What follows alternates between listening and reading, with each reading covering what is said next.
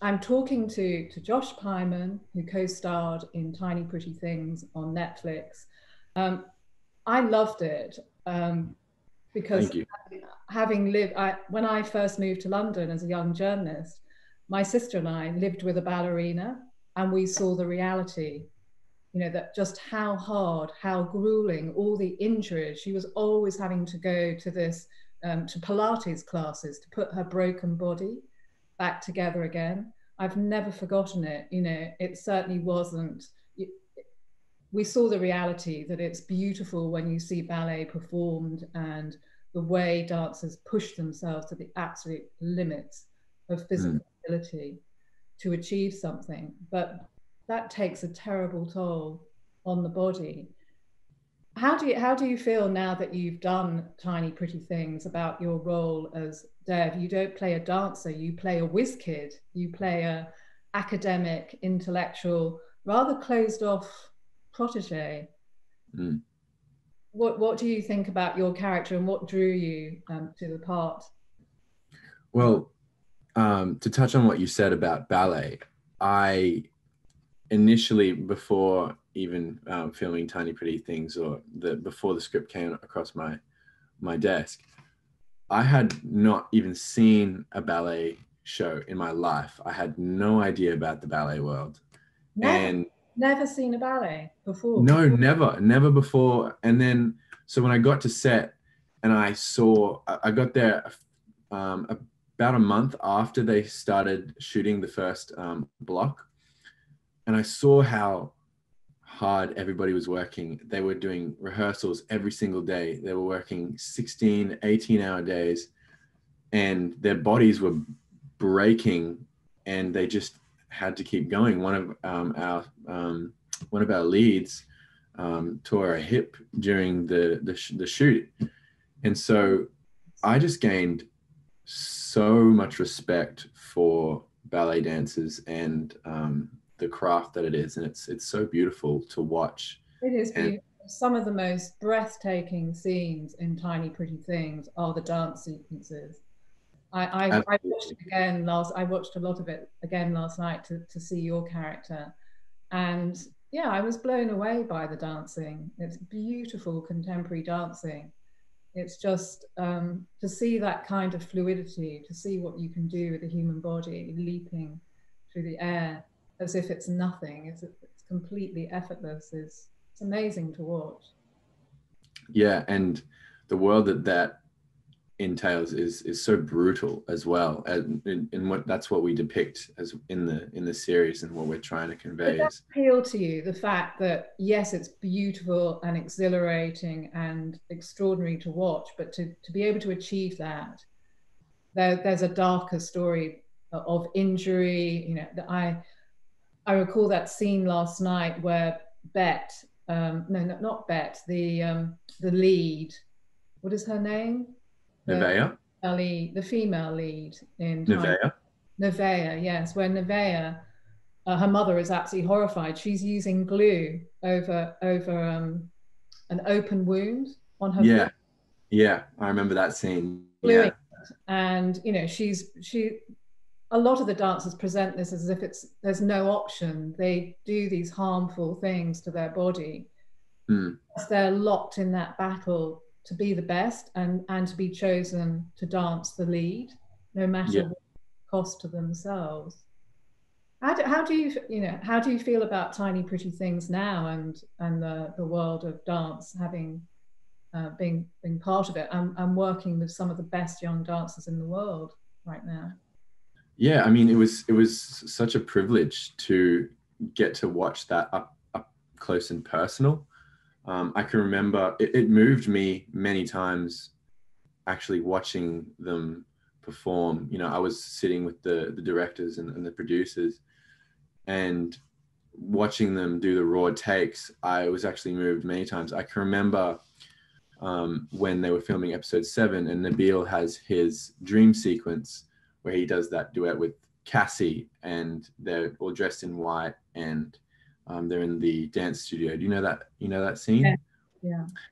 And we were watching this unfold, and we were hearing the music, and we were watching it on the monitors, and you know, it was so beautiful and elegant and graceful. And, you know, Michael. You really get lost in the storytelling, the Oh story yeah.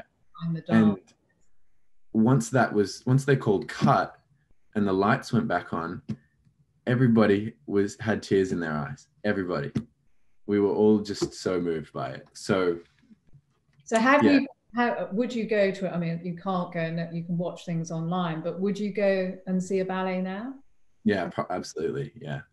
Yeah, It's for sure. completely changed and opened up your world to dance.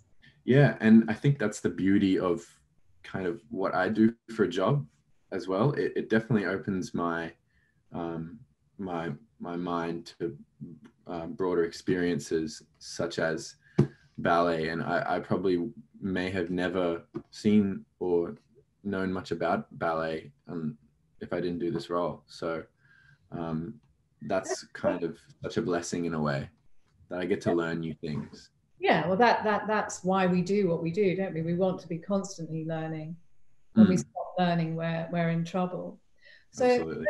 let's talk about you and growing up in Brisbane in Australia. What are your earliest recollections of watching drama and film on television, and were you interested from the get-go? I actually wasn't totally interested from the get-go. My family, we watched movies together occasionally, but I can remember we always used to watch Princess Bride together, and that was one of our favorite movies to watch as a family. But I didn't really get into the acting until I was about 12, and I was kind of by chance cast in the school play, the junior school play, as the lead. When you say by chance, so you didn't push for it? No, me and my friend kind of auditioned as a joke, and so we went into the room and we did what I can't even remember what we were required to do. We may have had to do a little scene, and then I was cast as the lead, and all of a sudden I had all these lines, and I'd never done anything like this before. And you know, how did you cope with that? Did it excite you? It really excited me, and I don't know, there was something about being on the stage and performing and getting lost in the story. Even at such a young age, I felt an exhilaration that I hadn't felt in anything else before. So basically, isn't it extraordinary how random sometimes our lives are? Something happens that becomes an extraordinary catalyst in your life, and what you land up doing, you know, it can apply to people that you randomly meet. Yeah, absolutely. The course of your life. I find that completely fascinating. What was the role that you played in the school? It was the school musical was called Conundrum, and I played the leading man. And I honestly, it was about princesses and princes, and you know, kind of your stereotypical play that you see young kids do. Yeah. And I was so I just was so lost in the whole experience and exhilarated by it. And you know, having all the parents and the whole school come to watch, those were some of my earliest memories of doing this thing, and that kind of planted the seed when I was young to. Did you keep going after the success and feeling like a natural in this? I did feel like a natural. That's a good way. Yeah, I didn't keep going with it. Is the funny thing. I did drama classes as an elective, but I didn't really try. I didn't really see it as a viable career path, and I somewhat suppressed my feeling. Interesting. Yeah. Under any sort of parental or peer pressure that acting is an itinerant career, Well, very few people make it. I mean, we know that it's like being a journalist. It's a really tough career. yeah, I can imagine. You know, It was be a writer or an actor, to be an artist is always hard. Yeah, and look, that suppression of my enjoyment of acting was probably due to the fact I went to an all boys school. Most of the graduates there, they go on to do something like be lawyers or businessmen of some sort. Or CEOs. See, exactly. Was there quite a lot of academic pressure then, to go into a profession? Yeah, absolutely. Lots of academic pressure when you're in an environment that basically makes all their money from high achieving students, and it doesn't really give people the opportunity to explore, creative opportunities as well. Yeah, there's definitely a kind of a mold that you feel like you have to fit to be able to fit in there, for sure. So you went along with that for how long? Totally. I went along with that all the way up until university, where I actually enrolled and studied a year in business. Oh, so you went to business school? I did, yeah. I went to business school, and I didn't enjoy it, but I thought it was what was necessary, and it was the path for me. But I kind of had a bit of a crisis that year, and it was quite tough for me. And I realized that I was following something that wasn't meant for me. And so it was then I decided I should probably revert back to what I think I'm good at, and give this acting thing a crack. Wow, And that must have been quite a decision at that point, to already be in business school and have that wake up call that it wasn't the right path for you. Yeah, it definitely was a big kick in the guts. And did you tell your family at that time? I mean, did you leave business school then? I did. I was talking about it to my parents for a few months, and I had pretty good support from them. And once I decided that this was what I was going to do, I applied to an acting school in Sydney. Didn't really have much experience, and thankfully I was accepted. And I studied there for 2 years at a school called Screenwise, and that's where I kind of it all started for me. And I tell me what was that like? Where is Screenwise based in Australia? That's in Sydney. So I moved from Brisbane to Sydney. Yeah. At that time when I was 19, to live on my own. And how did you finance that? Because putting yourself through drama school isn't easy. I've had a lot of friends who are actors.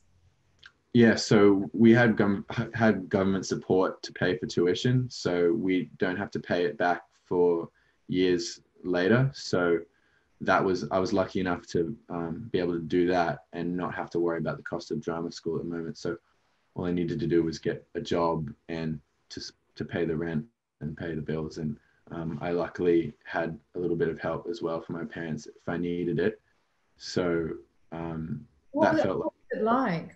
Did you immediately feel at home at Screenwise?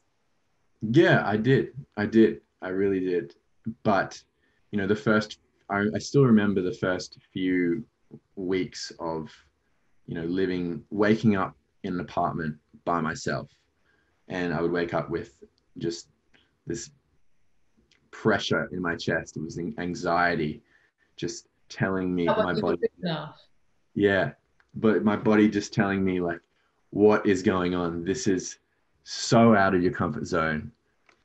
You should not be doing this. But time, imposter syndrome. Kind of, yeah, kind of. I imagine were you surrounded by people who'd been acting for a lot longer, and there must have been people who'd been acting since childhood, and you had only one. It was a bit of at school. Were you surrounded by people who had been sort of nurtured from an early age to go into acting or into musicals or dance, into performing arts? It was a bit of a mixed bag, in terms of there were some that had been doing it since childhood, and then there were others that were kind of in the same boat as me. And that was kind of, it was nice to see that we all started on a similar playing field, which was good, and we all got to grow together as a unit. And Did and you yeah. click then as a group in this year? I mean, is it, what I'm interested in is, how competitive the dancers are. They're portrayed as being very competitive in Tiny Pretty Things. I mean, to the point of attempted murder and sabotage. It's very dark. Is drama school equally competitive, or is it possible to make friends, given that the stakes are so high? If you make it and become a star, Yeah. I mean, it just is, isn't it? There's huge pressure to succeed, and the reality is that many people won't. Mm. I think there, I found that we had quite a good and friendly cohort, and I don't think there was much competitiveness between us. And I think we all just kind of wanted to help each other, because acting's a bit different, I guess, to dancing, especially if you're using the model of the tiny pretty things. They're all vying for the two spots or the one spot, whereas at an acting school, most of us leave, we get different agents, we move to different cities, we're not really in competition with each other, Yeah, unless a lot of great roles in work because it's an ensemble cast, and I think that's yeah. one of the great things when you see wonderful casting come together. For example, in a exciting period drama, it's a collective effort. Yeah. It doesn't work without that cooperation of Yeah, a many lot of actors sacrifice. who bring different things to an ensemble role. So you're Yeah. right. It is important, but I mean, you are always going to get people who are very competitive in any field, I guess. Yeah. I mean, Uh, I'm pretty competitive, so are you? um, very competitive. Funnily enough, though, I play whenever I play sports, I am super competitive. I hate losing. But when it comes to acting, I may have been like that at the start of my career. When I was first starting out, I was competitive with myself, but I over time I learned to let go of expectations, and let go of being result orientated. And I found that once I did that and stopped comparing myself to other people, stopped comparing Well, that's the myself. worst. We all do it, but it's so toxic. You just can't. Yeah. You've got to stop comparing yourself to anyone else in your field. It's Yeah, absolutely. And once I stopped doing that and stopped trying to be so competitive, I found myself so much freer in the work. And I found I really hit my stride once that kind of clicked with me. It's like, well, you shouldn't really focus on getting this role or getting that part. You should just focus on getting better every day. And then the results will take care of themselves. And so that really clicked for me. what helped you get to that stage? I mean, do you meditate? Do you I or try. is it exercise that is a meditation for you? How do you help yourself as an actor to get into the zone and to feel calm and to just enjoy the process? What do you do, Josh? Great question. I have experimented with many different ways of meditation and breathing exercises, but I think what really works for me is just taking deep breaths, taking a step back, and really considering how how is this going to affect me? Am I getting better? Just focusing on the now, focusing on That's how am I improving? always about just enjoying what you're doing right now. Absolutely. And then Get really one, good at feeling, just relishing it and not yeah, worrying about the details. yeah, absolutely. I read when it clicked for me was when I read um, I read Bryan Cranston's book, A Life in Parts, and he talks about that exact thing that I was just talking about. Was, you know, he was going for auditions thinking, why am I not getting this part? And then I remember there's a quote in the book where he says, when I walk into the audition room, I'm not there to get anything. I'm there to give something, to give a performance. And if you're doing that and that's your only goal, yeah, golden. so that is really, really good advice, because that's the thing again about writers or being an actor. There's potentially a lot of rejection, and you have got to protect yourself from that, because it's not personal. I mean, often decisions are made so randomly that you Absolutely. Like, learn to not take it personally. and a What? lot of it is out of your control. Yeah, exactly. So we've got to relax. We've got to chill about that. What role did you play at Screenwise that you look back on that you really enjoyed, that helped you to do that, built your confidence, built your technique and your experience as an actor? Well, we didn't really do kind of like your traditional, you know, end of the year kind of roles or plays or things like that. But we did. What technique did they use then? We did classes there, so we learned different techniques, different methods, and different ways of approaching the work. And I think when things really started to, what the best thing I learned at Screenwise, I felt, was it was the business of acting.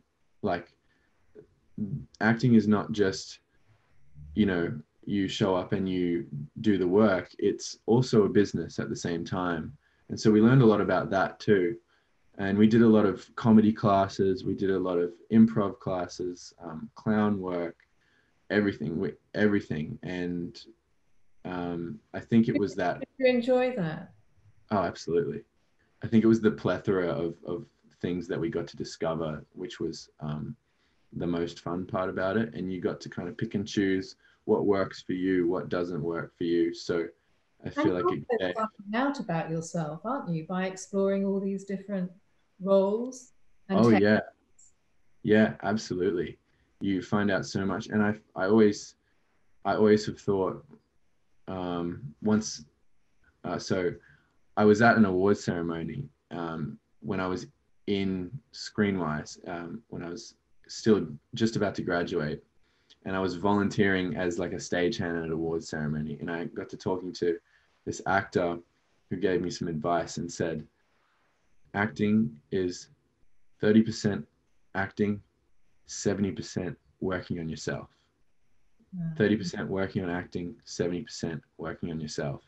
So I found that the more I've learned about myself, the better actor I am. Yeah, I can see that. Now, you've won an award, a Leo Award for Plantonic, which is, I think that's your first film short out of Yeah. out of drama school. How did that come about, Josh? So I was just auditioning a lot. I was living in Vancouver. I was So auditioning. you moved, so at the end of your time at Screenwise, and how long was that? How long was That was 2 years. 3 years. 2 years. 3 years. Yeah, so just slightly less than university. Yeah. Let's just talk again about the move to Canada. So was that because you felt there were more opportunities in Vancouver? I know about the vibrant scene in Vancouver, particularly with a lot of Netflix dramas are made in Vancouver, because um, the local authority has made it very easy and attractive to film in Vancouver. They've attracted a lot of film and television companies to bring their productions there, haven't they? Did you feel They have. opportunities in Canada than back home in Australia? Is that why you made the move? That's exactly why I made the move.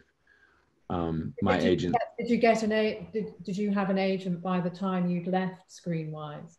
I had an agent as soon as I left Screenwise, and we talked about moving to Vancouver and how that was an option.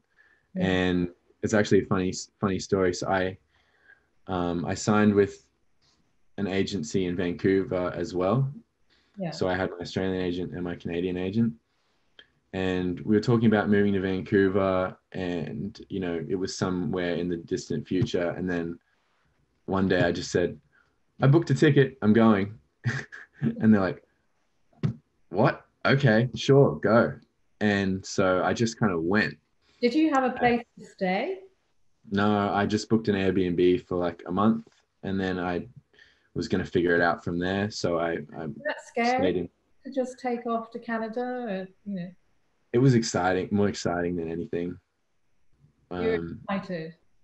I was more excited, but yeah, it was definitely, it was definitely Yes. lonely. Did you think, well, if it doesn't work out, I can go back? If it doesn't work out, I can go back, and at least I know that I've given it everything that I possibly could have. And so, reality, you were staying in a B&B. What was it like? And were you going to millions of castings like, every day? so the first day I got off the plane at 9 a.m. or 8 a.m. or something in Vancouver, and it was still dark and raining, and it was the middle of February. Well, And I which said, you're used to having been born and grown up in Brisbane with a climate that's similar to Florida. exactly. So You never really need a winter coat. It's never no, really. exactly. I didn't even have a winter coat. So I got off the plane. I said to somebody that was walking next to me, I said, what time does the sun come up in Vancouver? And they said, I don't know if the sun's coming up today. I was like, oh, Oh, that okay, I can just sure. imagine. Yeah, the absolute shock of Right. a different. I've just moved to a place where there's no sun. Fantastic. And yeah, I was going to a million castings. I was going to I think I had 6 or 7 in the first week, and that was just so consistent. And I still really didn't know what I was doing at the time.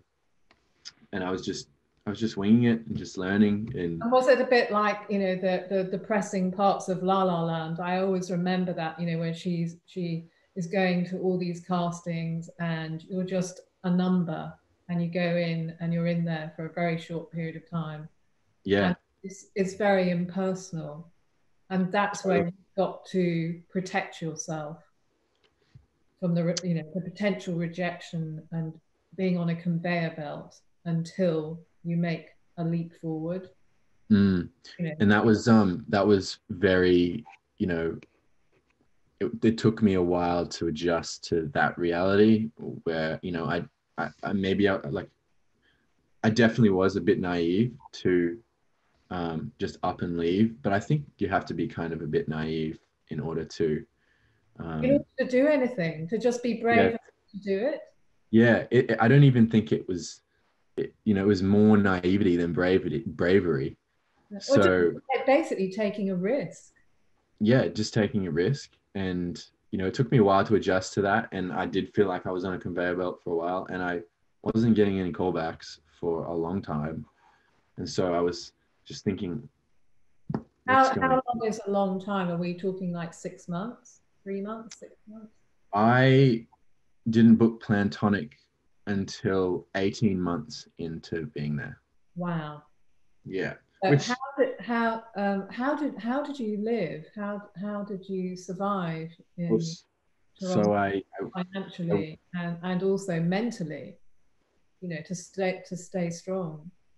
so I worked in a restaurant, and I was working there 5 nights a week, staying up until 3 a.m., coming home at 3 a.m. And then I'd usually have an audition the next morning, and I was dog tired.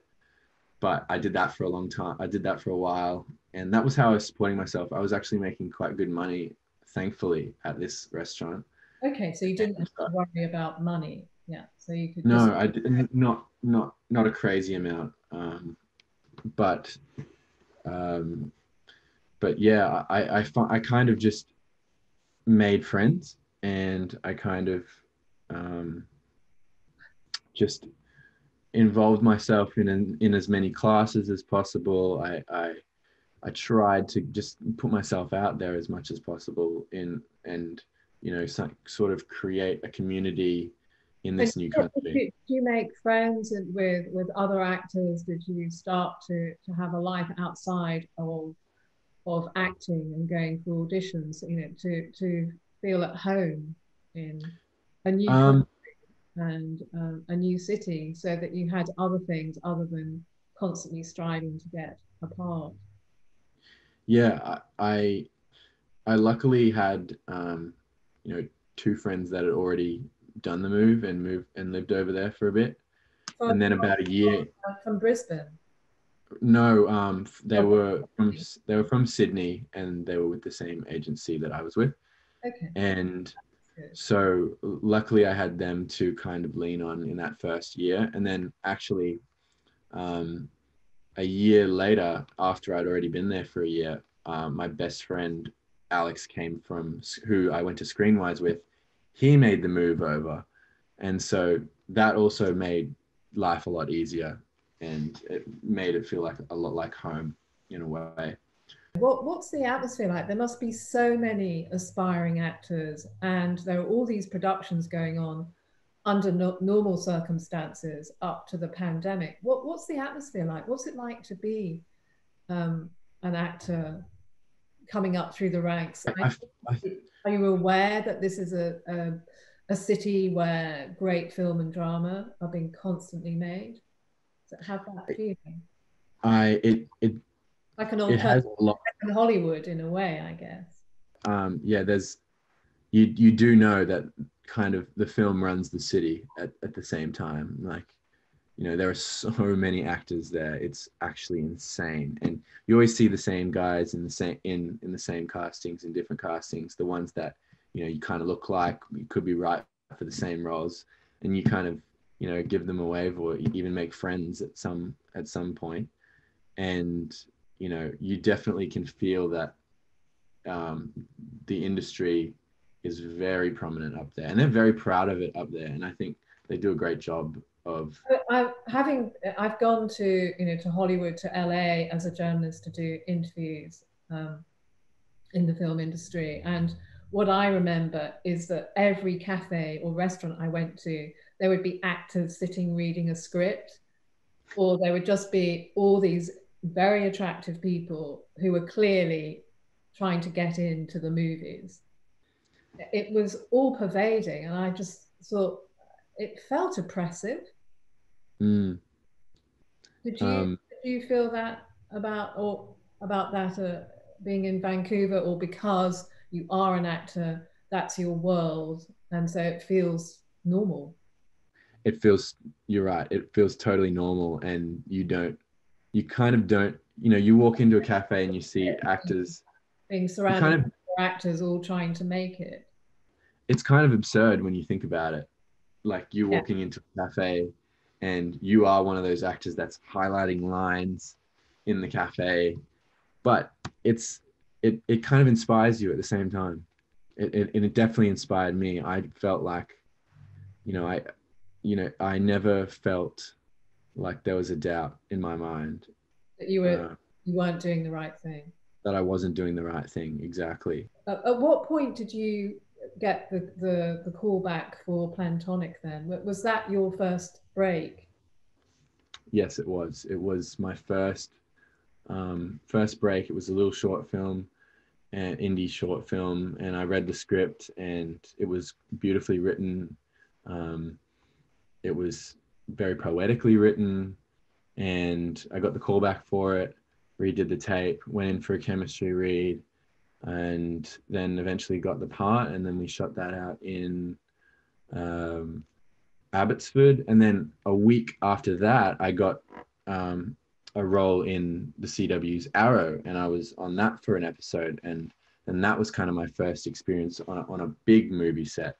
So things happened quite rapidly for me in that stage. But suddenly And, things changed. and it suddenly changed. It was Plantonic, then it was Arrow, and then it was Tiny Pretty Things after that, and then that was the big one. And that was a real moment of relief. Just go back to Plantonic. Tell me about the film. I've tried to watch it, but I couldn't find it anywhere. I couldn't Right, find yeah.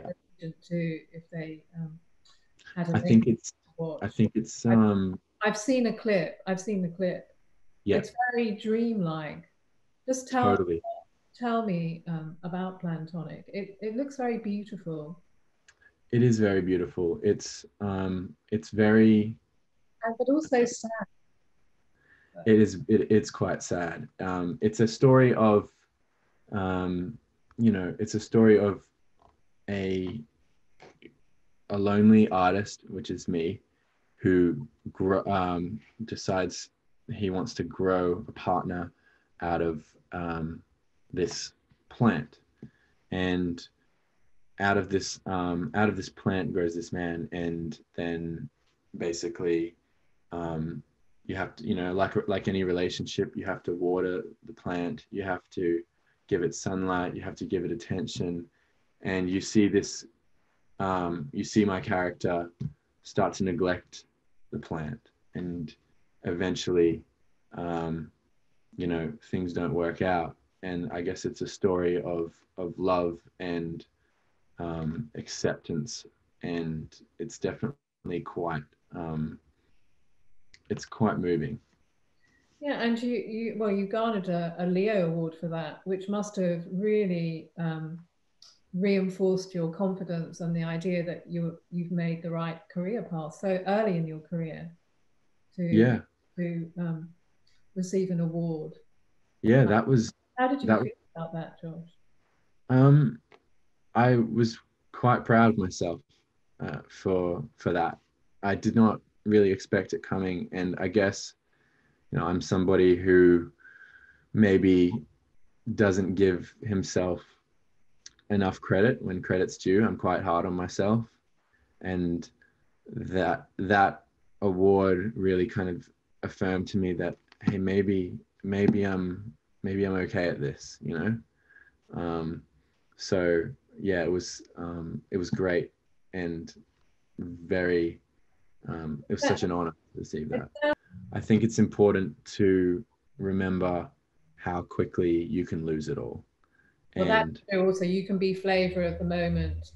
I'm thinking of someone like Reggie Jean Page, who is probably the most talked about actor in yeah, certain circles at the moment, and he is great in Bridgerton. But there is a danger that you are just the man of the moment or the woman of the moment, and the media will descend on you, and it can go just as quickly as it came.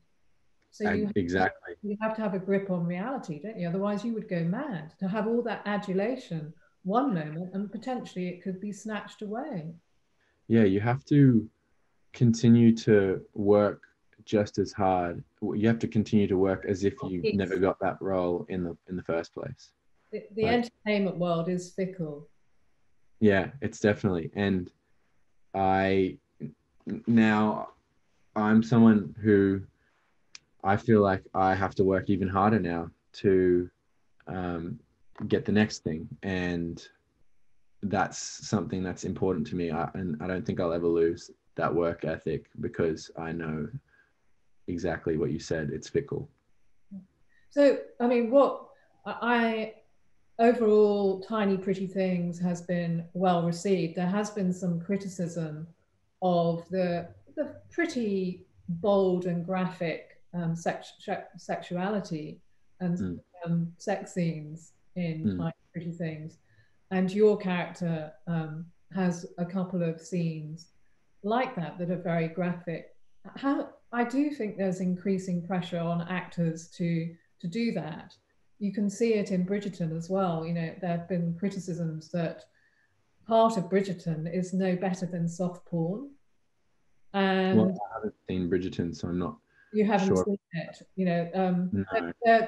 there is a part where you think, really, not more. You actually get a bit sick of seeing these two characters having sex all the time. Hmm. Also because they're also young, and the acting is great. It's actually really, really well done, far better than the book. And there's a lot of sex in Tiny Pretty Things, and there's an overall predatory tone, though, isn't there, between some of the students towards each other. I'm Mm. thinking Bet's character. I mean, I'd say, she's under a lot of parental pressure to be number one, and she pushes herself to the limits. But she's shown as quite a predatory character with her boyfriend at the time, and there's this sort of pervading dark tone to Tiny Pretty Things, and I wondered how you felt about that. I mean, presumably you've watched it all back now. Do you watch the programs and series that you make in detail? Some people I don't. do. I have watched it all, and I've. And how do you feel about those intimate scenes with Brennan Close character and your character, Dev? They are very, very intimate. Mm, well, I think they have a story to tell, They and definitely have a story to tell. and I did like that, the vulnerability and the not knowing who you are, yeah, basically yeah, see you yeah, two characters are lost, and I would say almost alienated from yeah, and I each think. other in the world, and then you see them tentatively move in a different direction. Hmm. And I think, in terms of the sexuality of the show, I think sadly we live in a day and age where young people really have no reliable source on how to deal with sex and deal with those things that you have to eventually discover when you are in your teens and older. Mm. So chiefly young people are really, you see online porn dominating the way that young people view sex, and as I we know it. There's no doubt that the availability of porn online on mobiles is permeating film and television. That's where it's come from, as if it Totally. as if it's the norm. Right. Well, I think that um, in terms of in terms of young people, there's no real reliable way um, to access information on how to deal with these things. And so I think we have online porn, as we know, is objectifying and inaccurate in Yeah. every way possible. And so I think what we're trying to do in our show is to um, basically show that that's not real, and what we have in the show is more accurate representation. We have people who are at completely different stages of discovering their sexuality. We've got people who are struggling with their sexual identity. We've got people who know themselves quite well in that way, people who don't want anything to do with sex at all. And all of that is Yeah, totally. that is well done. I love the fact that one of the female characters, June, has not had a sexual experience. It's Yeah. that way, And but she's proud of that too, as we know in the show. yes, I think it's very important to not suggest that teenagers should be doing it if they don't want to. You don't Yeah. want to be under that kind of pressure. I think And I then, came from a much more innocent age where we didn't have so much pressure. Of course, everyone was talking about sex, even if it was in a more sort of surreptitious way. Um, I think it's good that you explore through these different characters every possible complexion and shade of human sexuality, whether you're going out and picking someone up randomly, which ultimately as we see, is perhaps not making Shane's character happy, and he's actually searching for love, isn't he? He's searching Yeah. to care Yeah. about him, and that's great to see that progression, that tentative stumbling towards something else in your. And that's real life, isn't it? Yeah, We because you just don't know who you are, at 19 or 20. It's good to show that you're confused and mixed up and lacking in confidence. Yeah, absolutely. And I mean, that's exactly what happens in real life. And that's what we've tried to do with the show, and show every possible avenue of how teenagers and young adults discover these things, because these are things that we all have to discover eventually. And it's better to see them portrayed in a more accurate way on television than to just log onto your phone and go onto a porn website. Talking, I absolutely agree with you. Tiny pretty things. What was the feedback that you got from your role, from your friends and also your male friends about the character you portray, who does seem to be quite inscrutable? How did you decide to play him when you were given the role?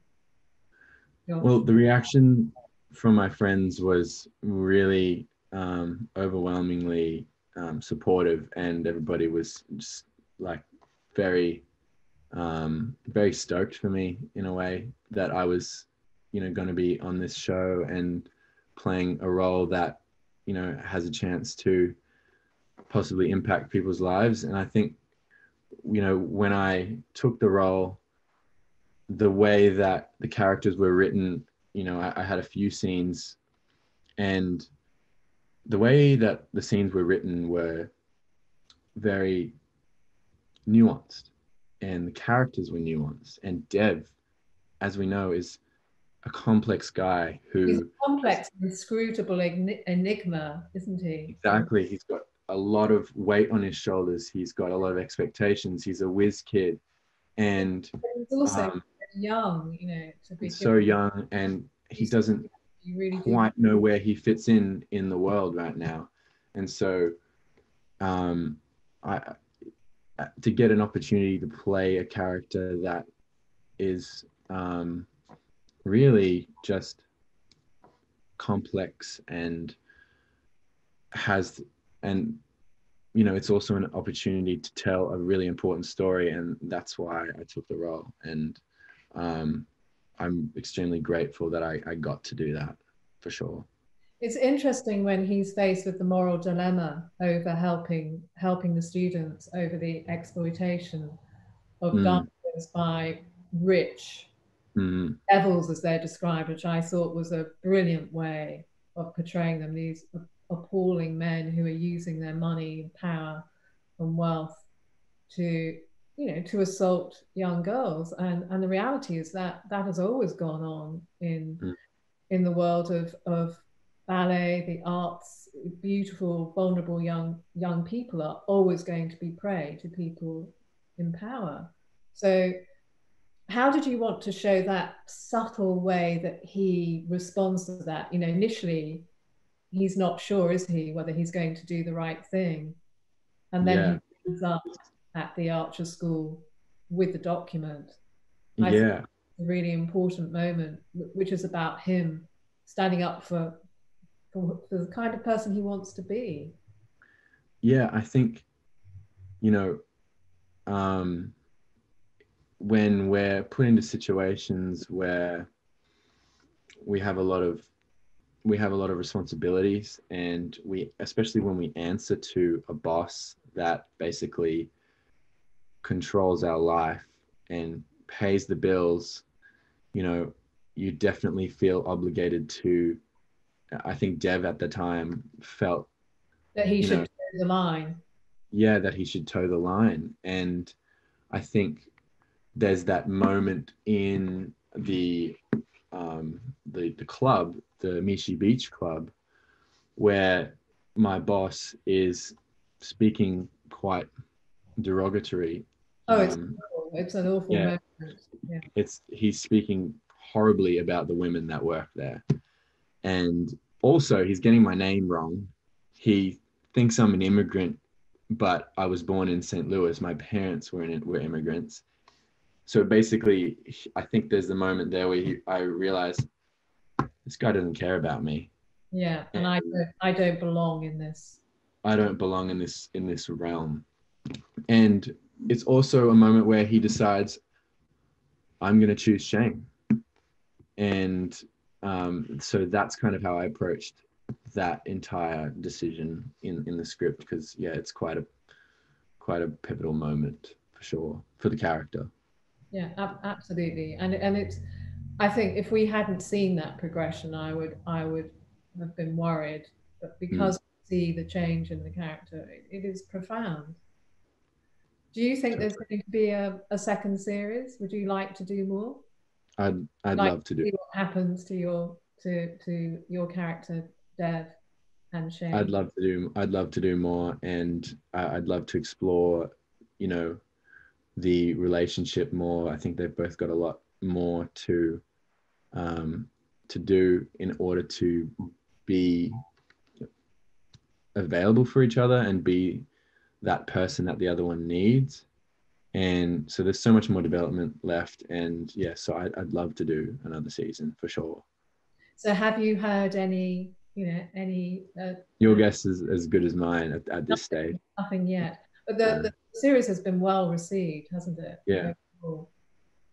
yeah, it has been really well received. So, you know, fingers crossed. But So yeah, what other opportunities have come up for you, and how much is the pandemic impacting on these opportunities right now? Is filming going on in Vancouver still? I mean, Netflix is still putting out so many extraordinary new works. I'm obviously a lot of them were wrapped before the pandemic. They must be running out. I mean, I'm yeah, they aware must be. that in the UK, they're showing a lot of repeats on the BBC. Yeah. I was lucky enough to do a feature film last year during the pandemic in Australia. So that was a whole new experience. You know, we had a test each week, and then we had masks mandatory at all times unless you were shooting. And you know, it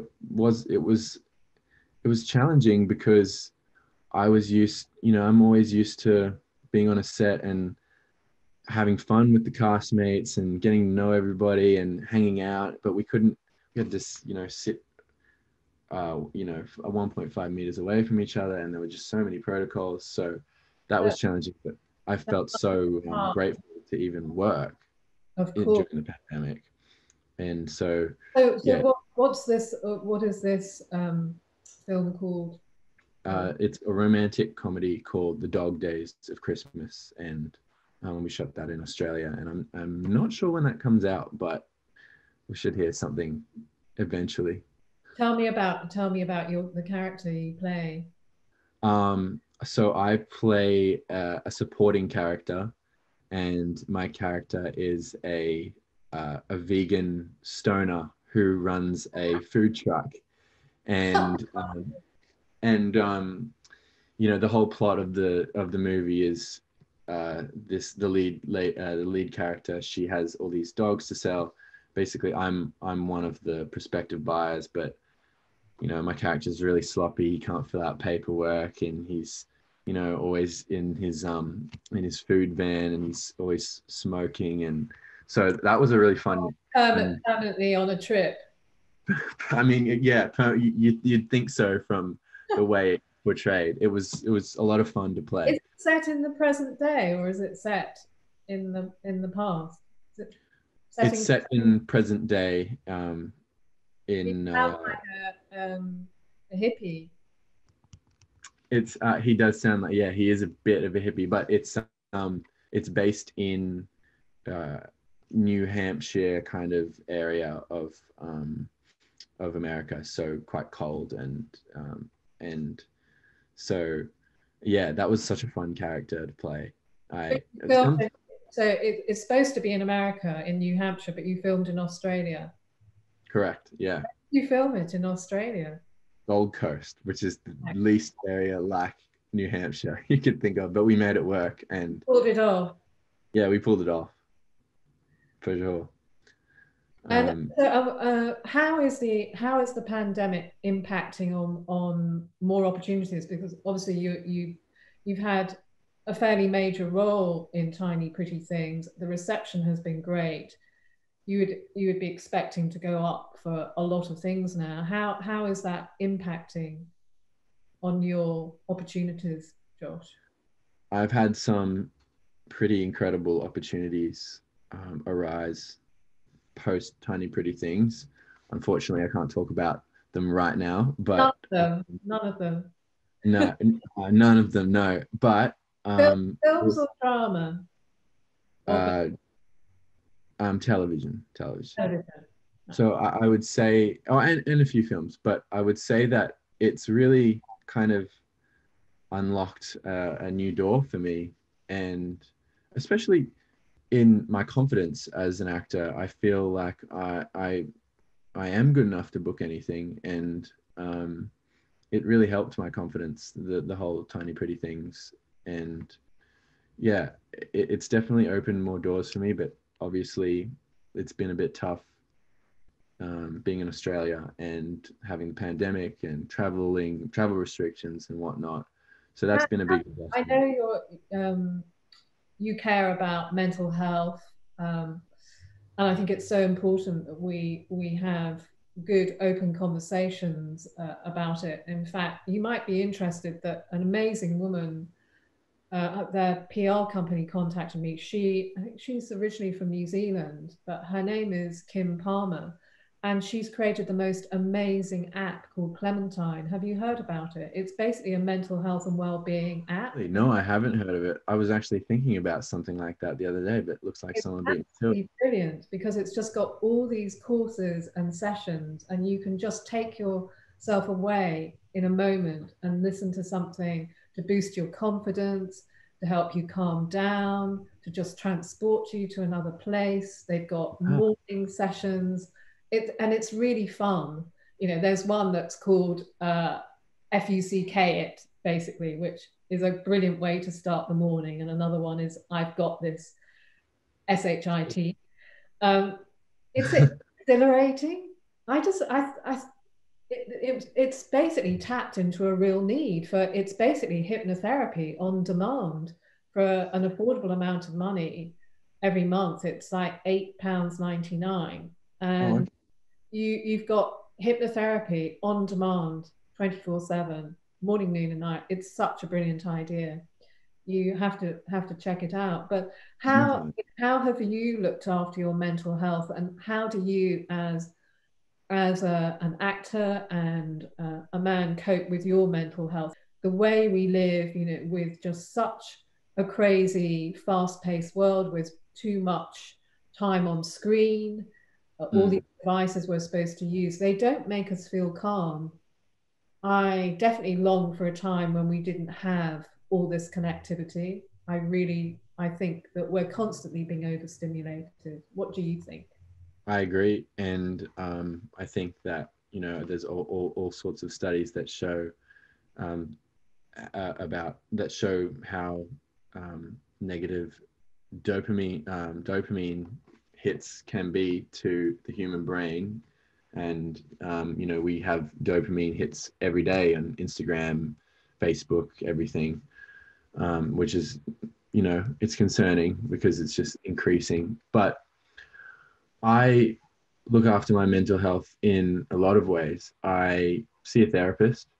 I journal.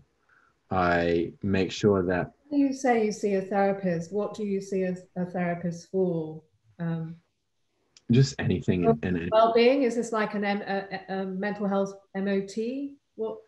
just anything and everything. Like, I have dealt with, bouts of anxiety and at times depression in my life. And I feel like the best course of action is to always Be proactive, be basically. proactive and talk Do about it. about it. That's Yeah, that's really good to hear, Josh. I'm it's a journalist with PTSD as a result of trauma. yeah, So, right. I know all about that, which is why I use Clementine. Hmm. I Um, use Headspace too. use what? Headspace. Oh, Headspace. I haven't tried Headspace. What is that like? How does that work? Is it It's again just listening to sessions that transport you? it's exactly that. It's daily meditation practices. There's all sorts of courses.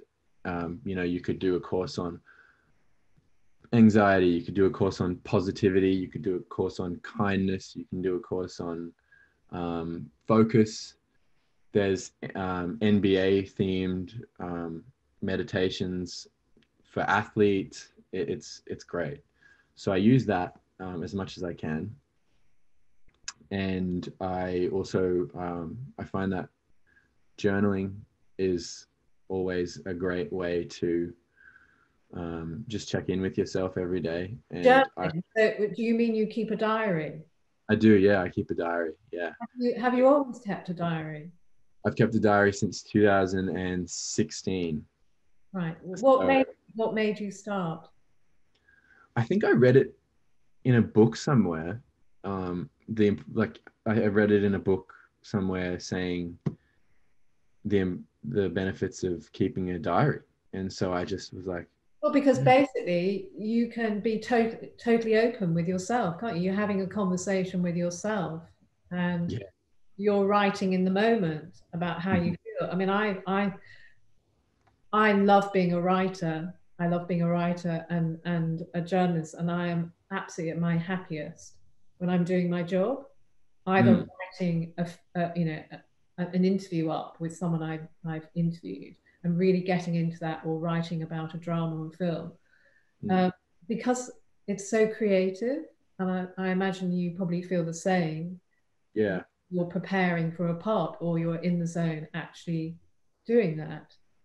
yeah, It's what we do, and so we feel at home doing it. It's the bits in between that I sometimes struggle with.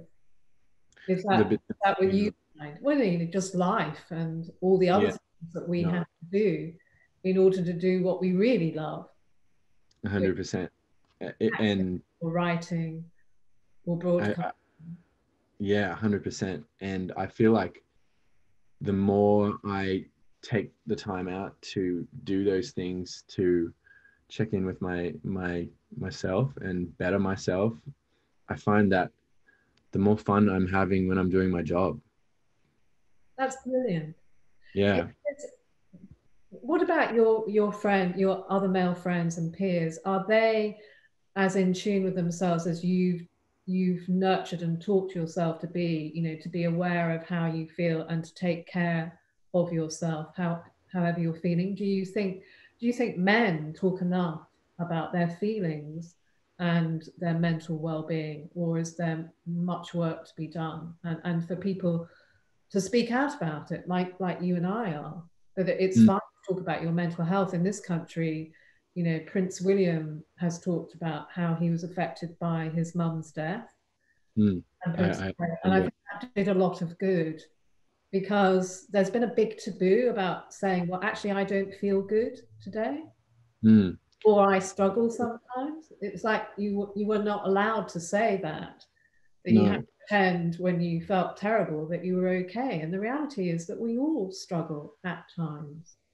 absolutely. And I do feel like I'm very lucky to have a group of male friends that um, we can be open and candid with each other. I'm the first one to say that I am no means an expert at talking and being vulnerable and all that stuff. I still have a long way to go. I still find it very hard to do that or open up to people. But I think if you're aware of it and you try, and Awareness then is the thing, isn't it? It's and being aware. You can spend, some people go through life not being aware of how they communicate with others, how yeah, or how they really feel about themselves, which is a tragedy. We need to come to understand and know ourselves so that we can stop making the same mistakes and we can be happier in our own skins. Yeah, I would say being I'm very self-aware, and I think it's a bit of a blessing and a curse at the same time, because I tend to overthink all the time about things that I don't need to overthink about. And I think you just have to find that balance of what is in my control, what can I deal with now, am I equipped to deal with it now? So these are all things that, and men are, I'm talking as as a male, I find that we are often put into a box of what we think masculinity What masculinity we is. this is what we think masculinity is. And I think I would say that vulnerability is not a sign of weakness. Vulnerability is a sign of strength. So Absolutely. I think that the more I think we that, yeah, that it's okay to be vulnerable. It's important to be able to be vulnerable. I mean, a lot of people run into problems because they can't be vulnerable. They can't show it to another human being. yeah So, so you run the other way and you remain closed off. Like your two characters in Tiny Pretty Things, dancing around each other and not actually being honest, and I think and posturing and yeah putting on an act. yeah absolutely. I think every single human being on this earth has probably had something good slap them in the face, and then they've run away from it. And I think that's the case with those characters for sure. And my character especially, he's got somebody that wants to be that person for him and love him, and he's running away from it. And that's a very common thing that we see in life. Oh yeah, yeah. The moment somebody offers you their love, you run the other way. It's Yeah, caused so much heartache, I know. Yeah, for sure. and it's also a great topic to explore on screen. Yeah, It's a topic we never tire of watching or being completely fascinated by. I was very absolutely. interested. You were talking about the importance of breathing. I have interviewed some really eminent doctors and functional consultants. Functional mind body medicine is becoming a big thing at last. Again, we need to understand how our bodies work. And Mm, a doctor that I greatly admire has talked about the importance of breathing. For your, not just for your mental well-being, but for your physical well-being. We don't, obviously you and I are breathing now, but are we breathing properly? When you're stressed, you breathe shallowly. yeah, Breathing is shallow, and yeah, one of the things that you learn if you practice yoga, and I think you do yoga, don't you? I do. Yeah. Well, I The, haven't done it recently, but yeah, breathing, the yeah, breathing into the diaphragm yeah. to oxygenate, and it has an amazing calming effect, but it's also energizing. Do you do a lot of breathing to energize and calm and to fine tune your mind and body? I would say as an actor, breathing, we learn a lot of breathing techniques, and learning about the breath is essential. If you, it's just essential as an essential tool for actors. Yeah. And I definitely find myself breathing shallowly a lot.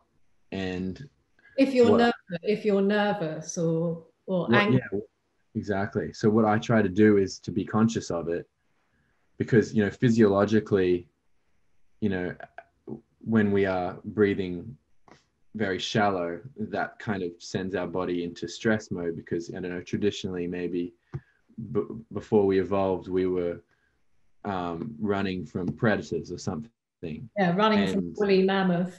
he's exactly.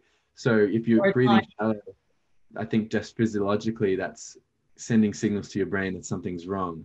But I think studies have shown that when you breathe into your diaphragm and you breathe deeply, they release chemicals to the brain of relaxation, and that's it's absolutely wonderful, isn't it?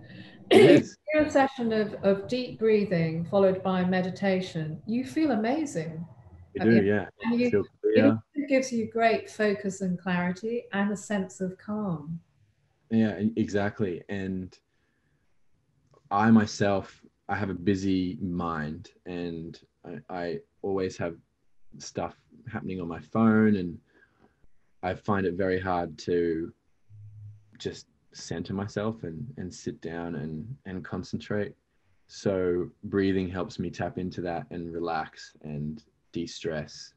So it's very essential, and I still need to get better at all that meditation stuff and being conscious of it. And I feel Meditation is just wonderful. I think, if you can get to a stage where you try and do some every day, it improves everything you want to do in life, and it improves our relationships with other people. mhm, Do, do absolutely. you do you do you like to get out into nature? How else do you relax, Josh? Do you go hiking? What's I your love what's your idea of switching off and tuning out? From technology, from your phone. What do you do? I love just going to the beach and um, swimming way out the back of the waves and by myself and just What do you mean by at the back of the waves? well away from the people Oh, away basically. from the right. So Where I would where it's go not deeper crowded. where it's not crowded, or finding a smaller, less crowded beach and just swimming and relaxing and Aussie enjoying. up then. I definitely. That was the hardest part about living overseas was I missed the ocean so badly. So it's been nice to have the access to that. Do you And surf? Do you surf? I don't. No, I don't. I never learned to surf. You've busted. I busted that cliche for sure. I and what else do I do to de-stress? Do you like Well, cooking? What else are you into? What else are you passionate about?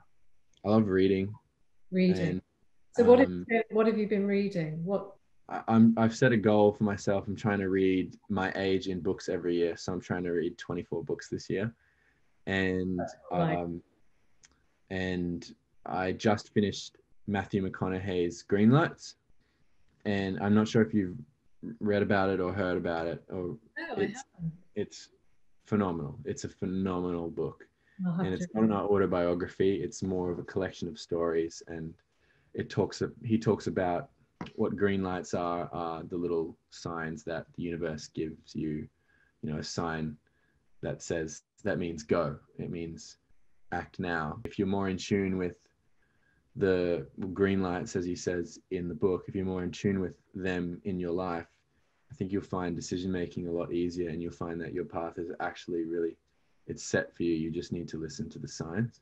So that's been the book I've been reading. I think that's true that often we get these signals and sometimes we just ignore them, don't we? Human beings are very good at sabotaging themselves. Oh, 100%. And that I think I've followed those signs my entire career as an actor, which has led me to getting this role and having some success right now. So definitely, if you're more in tune with what the universe is telling you, then you will find things come a lot easier.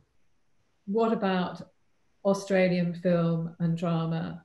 Have you watched a lot of films that have come out of Australia, past and present? You Yeah, want to do more work uh, in your home country, and who are your acting heroes, Australian or otherwise? Heath Ledger is probably one of I knew my you were going to bring up Heath Ledger. I just had a feeling. one of my acting heroes for sure, because he's such a risk taker, and I admire that as an artist. He really just takes bold risks and makes bold decisions, and that's so inspirational for a young actor, especially because he was quite young when he was making these bold risks.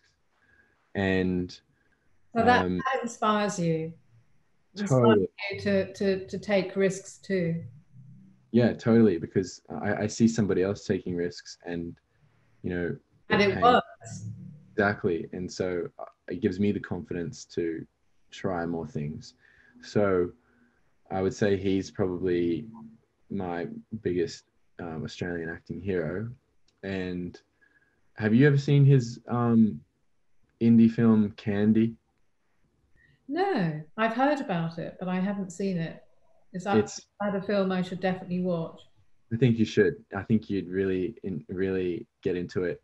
It's he plays a heroin addict, and it's basically a love story between two addicts, and yeah, it's really quite confronting, and how and the realness of that entire It's world. been, I mean, the Yeah, character that Heath Ledger played in Candy, is he someone who's adrift in yeah, in the world? definitely.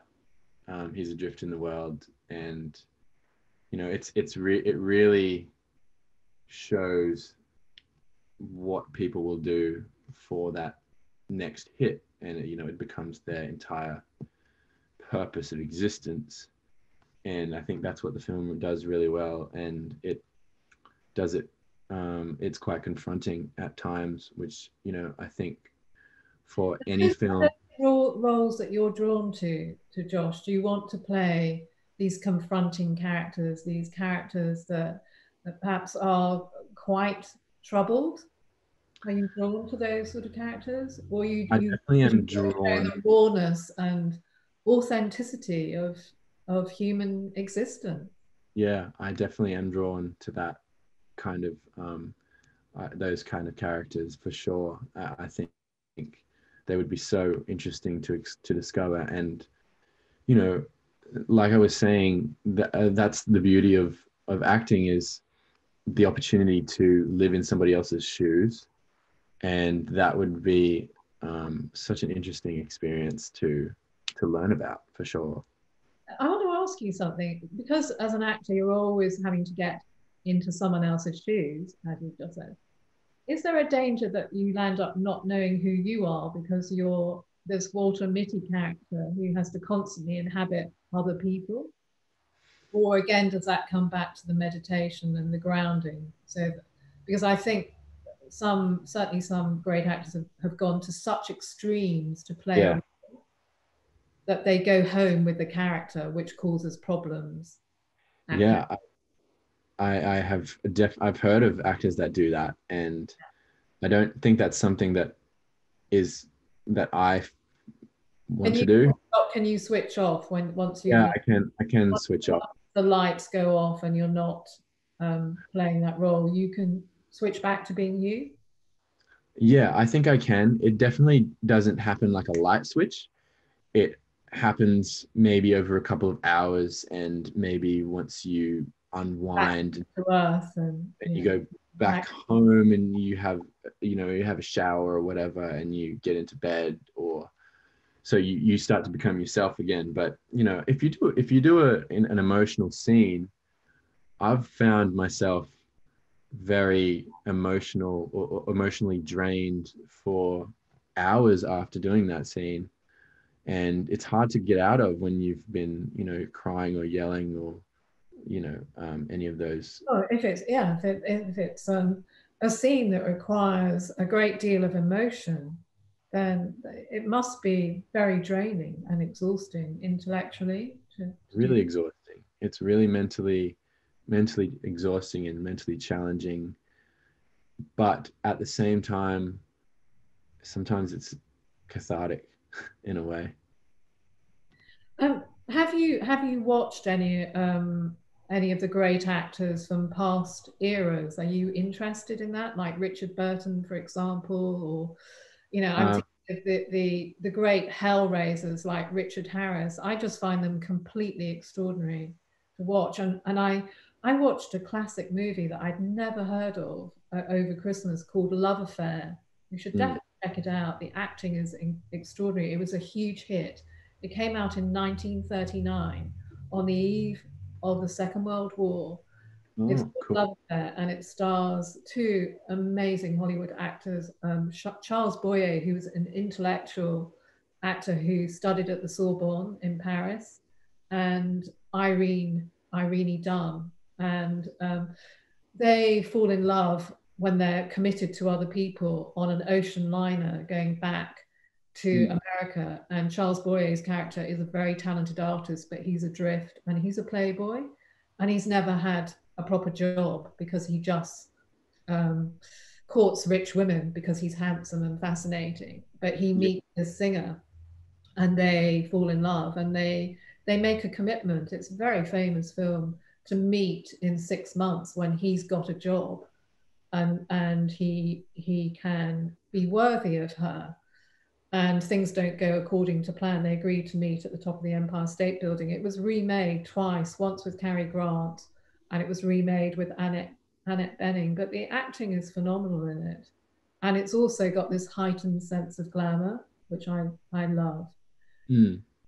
Do you, I mean, I'm sure you've seen The Godfather and other films where the way a film looks and the way the characters look is very important. Yeah. It's, I does that appeal to you too? You know, where something is all about time and place. Another example would be The Queen's Gambit, which I thought was extraordinary. Have you seen it? yeah, I loved it. I loved it. Oh, she's incredible. She dominates every frame she's in. She's so fierce, Yeah. and her personality consumes you. But also, what is so well done is the 60s period sets are so compelling, so Hmm. authentic, that you feel you are in the 60s. And that, you know, that sets it in that particular time, and the music as well. Are you interested in period pieces? Oh, absolutely. It's one of my dreams to do period pieces. One of my favorite shows is Peaky Blinders, and one of my favorite actors is Cillian Murphy. Oh yeah, Uh, he has I I a love Cillian Murphy. fan base. Yeah, and I love that show. So that would be something I'd 100% What about would. Jane? What about Jane Austen, which has this extraordinary appeal? I mean, obviously predominantly for women. You know, Mm, thinking of Bridgerton, which you haven't seen yet, but there's another hit period drama that was Jane Austen's final novel, Sanditon, and obviously there have been various incarnations of Pride and Prejudice, and uh, we love them, as you know, that they are so popular. yeah, 250 years after this novelist died, she has this extraordinary power over, yeah, over our culture and our hopeless romanticism. You know, yeah. And I think yesterday, that's people are, you know, people want to believe in love. and I think um, that kind of hopeless romanticism has been around in humans for centuries. Well, And forever. It just shows that we are ultimately profoundly moved by the opportunity to love another human being, for that to be a possibility. yeah, yeah, I 100% agree with that. I think that will obviously be around for forever too. So to So think that what would be your dream role, as a final question before we come to the I end of don't, a fascinating interview? I never really have thought about this as my dream role, to be quite honest with you. I know a role that I'd love to play when I see it. And, You you know, know fairly quickly that you want to do it. yeah, and I would say that something along the lines of in a period drama such as Peaky Blinders, or even doing something in DC or Marvel universe would be an extraordinary experience that I'd love to. Being a superhero. Yeah, that'd be, well, or a villain.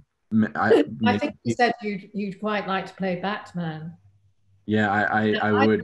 I think the Batman films are masterpieces. They are, and Nolan is But a again, genius.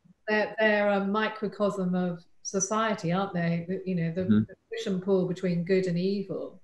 Yeah, And it's an extraordinary vehicle for a lead character to be imbued with these heroic qualities. And of course, again, because life isn't perfect, we always want the superhero to turn up and save the day.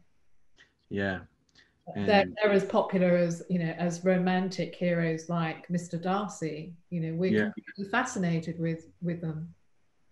yeah, That is out of fashion. I think we love to see we love to see, you know, heroes overcoming adversity, and I think that's at the crux of, you know, each of those films, especially the Batman. In those films, you see him overcome so many dark, Yeah, so many obstacles, so many obstacles, and so so many many. baddies in all sorts of wickedly delicious incarnations. I mean, the costumes and the, you know, I'm thinking back to people like Jack Nicholson who played the Joker. Mm, They're it is again, it's a great vehicle for ensemble acting.